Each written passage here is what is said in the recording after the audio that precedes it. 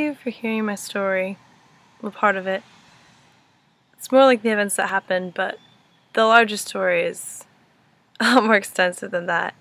But I'm not the only one with a story to tell. I'm not the only one with a story that needs to be heard, and I'm not the only one with a voice that can regain its strength, that can't be silenced, that's going to continue on, and that's going to change lives. You have one too. I have been overwhelmed in the last week with the amount of responses I've received. I had no idea the power that that small video that was impromptu and not well planned out could make on other people. I'm astonished and honored and really more than anything inspired. Inspired by all of you, what you've gone through and how you've carried on. And there are people who I've known since high school, since elementary school, who have gone through innumerable obstacles and are still living, and I would have never known. And that's not necessarily a good thing, but it's an incredible thing. And it made me realize that this isn't just about me fighting for myself. This isn't justice for me. It's not just for that group of people who I was going to fight for originally, but it's so much larger than that.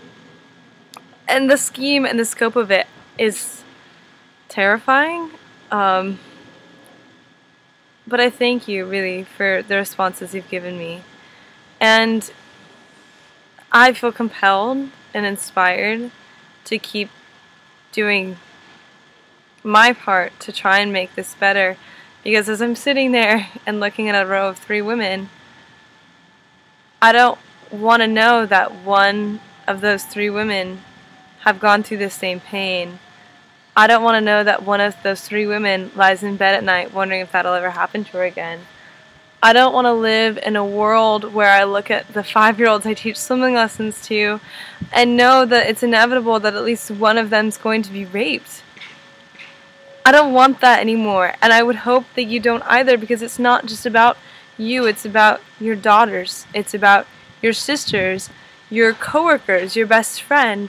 It's not about women's rights anymore. It's about people. It's about humans and keeping them safe. And there's one way to do that. I mean, there's a lot of ways to do that, but one way that I've come up with in response to everything that I've received, I would like to send anyone who sends me a story and reports to the police one of these rings. It's a Granada. Well, it's a pomegranate.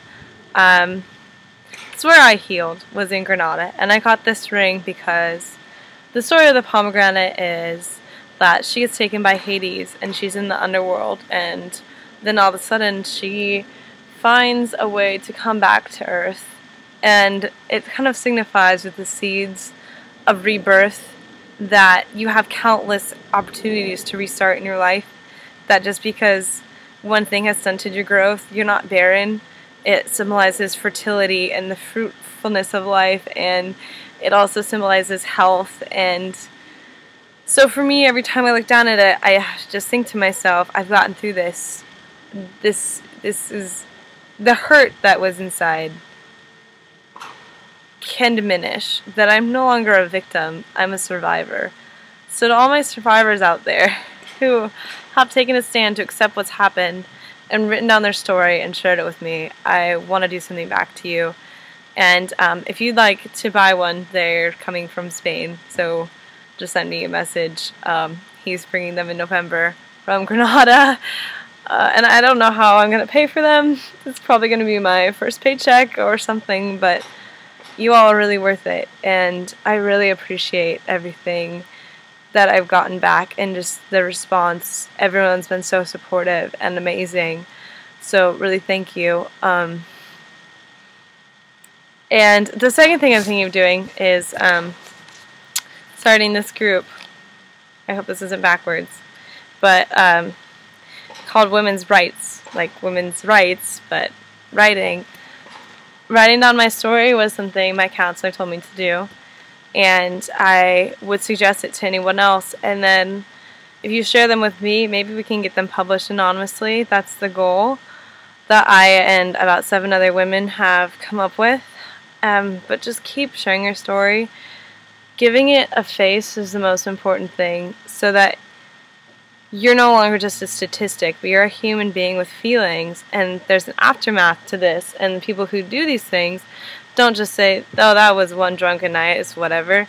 They can really change someone's life. So if you would like to be part of this, I'm going to put an email at the bottom of this, or send me a message on Facebook. And if you'd like to get a ring, report to the police what's happened to you, tell me about it, and I would really love for you to be a part of this. And so thank you everyone for everything you've done already, and hopefully this doesn't stop. Keep sharing, keep liking, keep watching. Who knows what we can do.